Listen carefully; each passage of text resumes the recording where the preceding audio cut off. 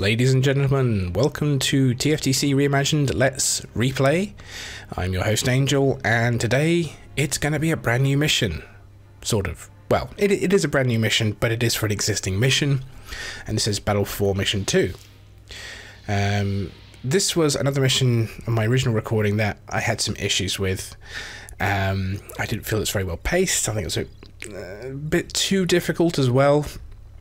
The Y-wings that attacked you could be rather problematic, and it wasn't too well, I think, integrated or continuity-wise with the previous mission in terms of the ships that you had, because in Battle 4 Mission 1 I added 3 Gazanti cruisers, which then don't show up at all for the rest of the campaign.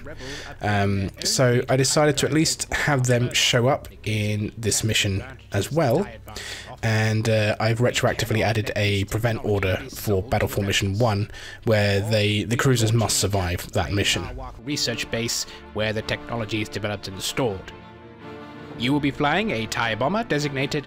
So we're still flying a TIE bomber, that hasn't changed, but everything else has changed. Instead of, again, like in Battle 3 Mission 2, where you're launched at a distance and attacking the station, because both missions are very similar in their structure, originally speaking, and in the changes I've made to Battle 3 Mission 2, I've kind of taken a page out of the book of what I've done with this one in terms of how the forces are initially arrayed. So the frigate Seamus, the 2 modified corvettes, and the 3 Gazanti cruisers will be in a close formation, and you will start pretty close to the station, already within engagement range.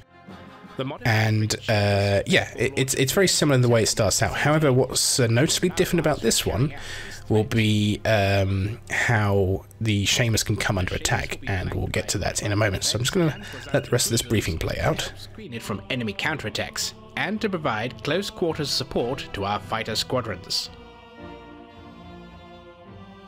TIE bombers will engage the enemy corvettes and the main base itself. Assault gunboats and other TIEs will provide fighter cover.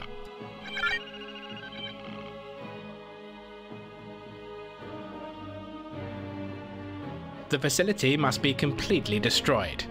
Hopefully, this will send a clear message to the Nharwaaks about the consequences of dealing with the rebels.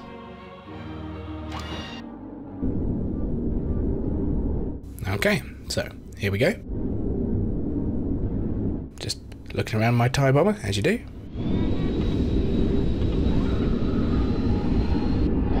Alright, so first off, straight away, the facility that we're attacking is completely different from the last one.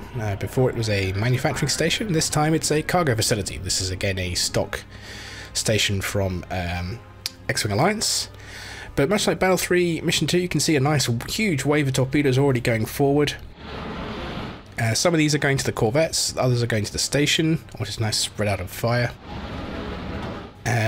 And the corvettes will initially try to intercept a lot of this fire, so the station itself is not going to take too much significant damage straight away.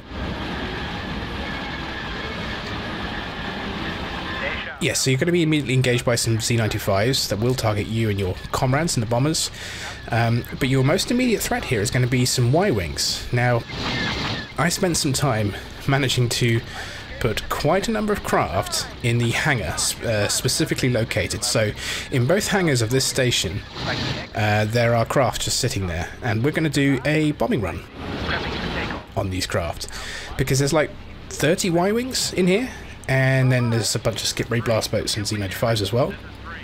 And within maybe, I think it's like a minute and a half or so, if you don't deal with these fighters sitting still, they will launch and all go for the, or at least the Y-wings will all launch in waves of 3 every few seconds, and all go for the Seamus, and there is no way you can stop and defeat that attack in time to save the Seamus if you don't destroy enough of the Y-wings.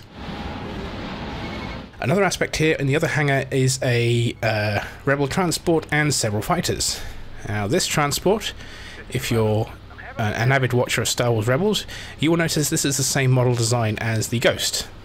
This is not the Ghost itself, but this, as you can engage and destroy this thing if you're quick enough. But yeah, this is a new model I've added for version 1.3. This is 9! I'm heavily damaged. But yeah, I mean, one of the differences on Battle 4 Mission 2, one of the original ones, is that some of the fighters surrounding that station were being recrewed by shuttles. They had their pilots delivered by the shuttle, at least that's the way it's supposed to work. And then the fighters would then power up and engage you or the other starships. So I decided, well, what if they're all just sitting in the hangar when we just suddenly attack and the pilots were getting to their ships and then all launched sort of at once. But also add this ability that rather than using your torpedoes as you would normally, just target the station and fire, you manually aim your torpedoes through to the hangar itself and destroy all the Y-wings sitting on the ground before they launch. Kind of taking a page out of the book of sort of, traditional warfare. If you can kill the planes on the ground before they take off, then the planes aren't a threat to you. And the bonus of this is that you will damage the station by doing this, because the explosion splash damage will hurt the station. The subsequent explosions of the ships being destroyed inside the hangar will damage the station as well. And it's an opportunity for you to actually practice some actual manual aiming and firing. One aspect of X-Wing Alliance is when you get too close to a station or a starship is that you get your weapons jammed. This has actually been turned off for this specific mission, or at least this station, so you can fly right inside the hangar and just launch your torpedoes. You do have to be careful though, because torpedo splash damage can quite easily blow up your TIE bomber as well, so I would advise trying to aim and fire not too close at least. But yeah, I thought it was a nice idea to try and do it this way. So the only real threat other than the Y-wings is that you'll be engaged by some Z95s here, and if you're not careful, of course, they can blow you up because your bomber is not particularly fast or manoeuvrable. There are a bunch of other freighters flying around here. They're not required for the total destruction, you can just engage them as you can. And I put a lot more containers in a nice sort of arrayed formation here, but you won't have to destroy each individual one, because as you can see right ahead, the fleet has gotten close enough now that they're doing a lot of that job for you. The enemy corvettes that spawn at the start of this mission will directly engage the Seamus and the other ships. They don't exactly present a major threat to the Seamus. The Gazanti cruisers are the most likely to be damaged or destroyed by that, but there's no prevent condition because these cruisers won't show up again for the rest of this campaign. Ostensibly, you could just say they've been heavily damaged as a result of this mission and had to return back to wherever they need to go to be repaired. But yeah, we can just enjoy this show of firepower as we finish off the remaining containers. And there we go, job done.